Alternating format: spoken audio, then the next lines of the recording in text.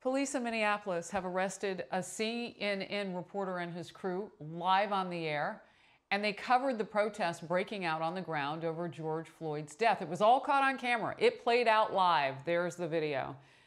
They have since been released a couple of hours later from that event. Police said the crew was asked to move and they refused. We can all watch the video, and it shows the reporter offered to move many times if the officers would tell him where to go. That point should have been noted in earlier reporting on Fox News.